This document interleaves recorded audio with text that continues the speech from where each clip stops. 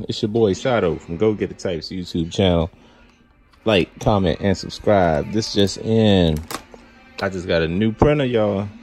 This is a Sawgrass dye sublimation printer. It's the SG800. So I got it. I ordered it from was it heatpressnation.com. Shouts out to heatpressnation.com. Basically, you know, it was fast shipping. I ordered it like 6, 7 at night, and it came, you know, pretty much the next day. So it was like next day air shipping.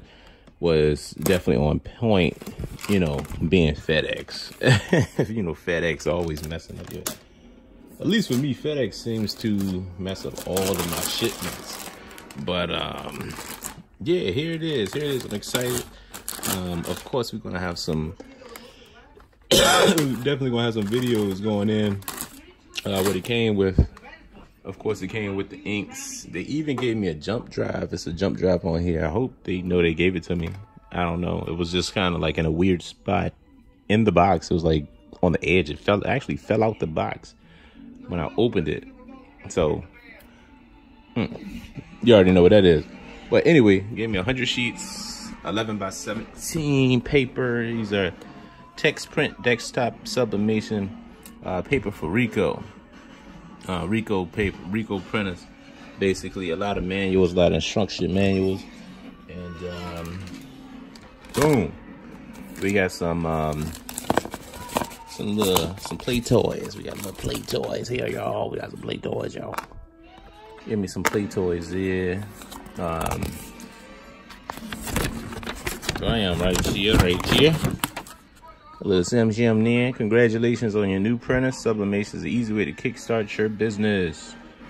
So it looked like we can make a couple things. Bag tags, cork coasters, maple magnets. Okay. Little magnets. That's what's up. So I guess this is just the cup holder. And these are the magnets here.